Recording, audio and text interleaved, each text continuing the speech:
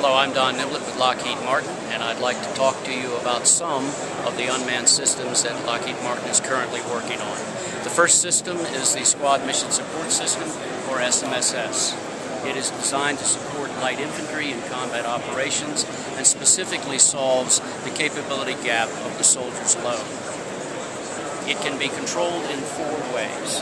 You can man drive it, you can remote control it, you can teleoperate it, or you can put it into autonomous mode. In autonomy, you can send it to a waypoint, and it will find its way to that. You can give it specific waypoints, and it will follow that path. You can put it into a high position.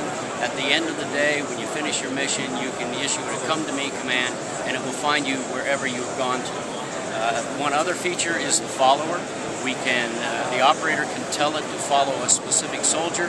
It will lock onto the soldier and follow him wherever he goes, without the use of any radio transmitters or special tags.